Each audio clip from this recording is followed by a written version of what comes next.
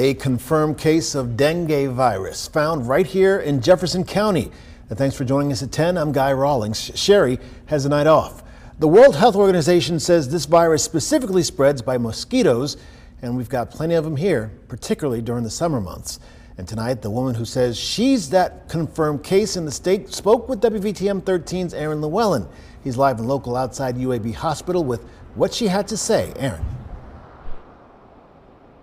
Yeah, Guy, earlier today I talked to Erica Van Meer, who says that she has the first case of dengue fever here in Birmingham.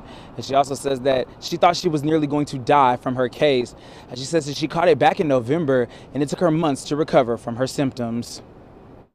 I've never felt so sick in my life, and there were times like where I thought I could die. Erica Van Meer says she's thankful to be alive after battling a case of dengue fever. It literally feels like someone is going in and cracking your bones. Van Meer says she and her family went on a vacation to Mexico to celebrate Thanksgiving in 2023. Just days before she was scheduled to come home, she caught a severe case of what some doctors call breakbone fever. I started to feel really ill the night before Thanksgiving, like weak muscles, headache, joint pain, a lot of symptoms that made me think about COVID. Just 2 days later, Van Meer noticed her symptoms were getting worse. They could see how much pain I was in, and they decided to give me Toradol, which is a non-steroid anti-inflammatory medication that takes the pain away, and it definitely made me feel better. But the relief only lasted so long. A few hours later, that's when my nose started bleeding,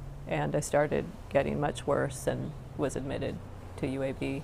Her case turned into a hemorrhage dengue fever, causing her to lose blood platelets. My platelets were dropping really rapidly and had all kinds of other symptoms. My liver enzymes went up. I had like some plasma leakage from my lungs. Van Meer says she spent 5 days in the hospital, but it took nearly 5 months to completely recover. A lot of hair loss. A few months later, I lost about a third of my hair, which is, I would brush my hair and I'd have like big handfuls of hair, you know, and a bit like long COVID, I had, you know, joint pain and aches and pains. Doctors say Van Meer is part of the 4 or 5% of people whose cases of dengue fever worsen, but she wants to make sure people know what to do to be proactive. I don't feel ready to die, and I really think that if I pull through this, I'm going to appreciate my life so much more and, you know,